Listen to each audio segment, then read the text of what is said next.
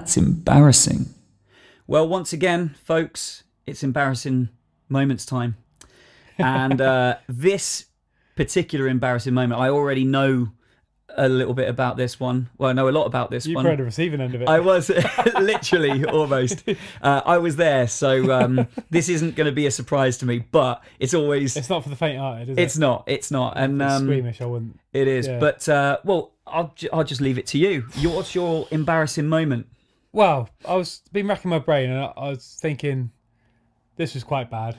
But yeah, I suppose it's in the. Like we were talking about earlier, so I suppose it is still quite fresh in the memory. But it's not so much embarrassing, is it? Because it just happened. We went to Oktoberfest the first time. First night. Was it no, probably the last night. We were sort of sat. Second night. It was the first. It was the second night. First night with the lederhosen. Yeah, and we had all got this lederhosen on. Looked really smart, didn't it? But what a pain in the bum to go to the toilet, wasn't it? Good pun. Yeah, no, it's literally. By the end, I think I broke the buttons on the first time at the toilet because you just absolute nightmare because you're trying to. There's a lot of clips in there. There's a flap and there's straps and all sorts. But we've been drinking all day. And for some reason we sort of we had beers in the tent, didn't we? And then we outside and said, "Let's try this wheat beer." And I was like, "Yeah, that sounds good." But they only got it in pints, didn't they? Yeah, it wasn't in like steins. It went down a treat though, didn't it? Oh, I must have had 4 pints.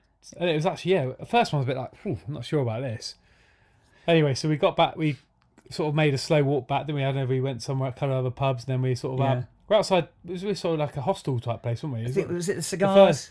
And it's like a garage, we were going that 24-hour garage and getting beers, weren't we? And there's like a random mix of people there. Yeah, it's great. Like national Australians, New Zealand, weren't there? All people all over the world, wasn't there? Everyone having a right laugh, and we were just drinking. And I was like, I could feel my tummy going. I was like, I think I need to go. But we were like outside. Yeah. I think our room was on the second floor. It was. Has someone gone to bed? We had a dormitory of 4 people, didn't we? It was only me and you up at this point, I think. And we were just having a few beers. I was like, oh, mate, I'm going to have to go. And you've been saying a few times leading up to it, and then in the end you were like, I'm going. And it was like, when you sort of shuffling, deep breathing, like it felt like I was giving birth or something. It was like speed walking to the toilet. And got up the stairs. Oh, I was knocking on the door. I was like, and someone I can't remember who it was. I was like, open the door, open the door. I think it might have been Lance actually. Okay. Open the door. I was like, I got to the toilet. Oh Christ! Literally trying to get this lederhosen off, like unbuckle it, and I was like, it was all like, I was like, quick! And I was like. It was like, oh my God, I thought I'd just about made it.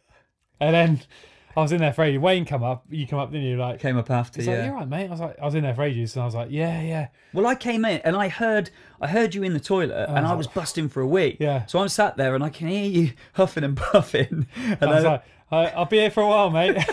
God, it literally had splattered everywhere. That beer had gone, that wheat beer. You had a bit of a clean-up session in there, didn't you? Well, I needed to, yeah. Well, I think I'd sort of made most of the toilet, but it was like little... Well, I can testify that you didn't get all of it, because I went in there and for a wee after, and I shut the door, which is probably a bad idea, because I probably could have died in there, actually, if I'd have been in there any longer. There's bits of poo on every little nook and cranny. And that. So I tried to clean up as best I think I did quite a good job. But we've been drinking all day. Yeah, I was going to say. So you did a good job. About 4 rolls of toilet roll, flush in, then clean again. Oh, God. It was horrendous, because I came out as well. The smell. Well, you were right, because you can always handle your own a lot better than you can handle someone else's. Yeah. But I went in there, and I came out, and I don't think I've ever told you this, but I came out, and I don't know if it was the smell or whether I'd had a drink. I'd had so much to drink, but I walked out, and I thought I was going to pass out. I went really lightheaded, and I lay on the floor next to the bunk beds just for a minute, thinking, oh God, and like my head came back round again, and it could have been that, it could have just been I got up too quick, I don't know, but it just coincided with it, and I went to bed.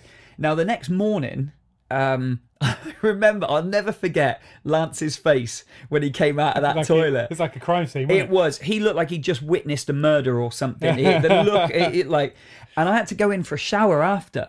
And I went in and I had a wee, and I moved the toilet seat up, and I disturbed it. It was on the hinge, and I disturbed it, and it was Yeah, it was horrific. It was horrific. More so for you because you were the one going through it.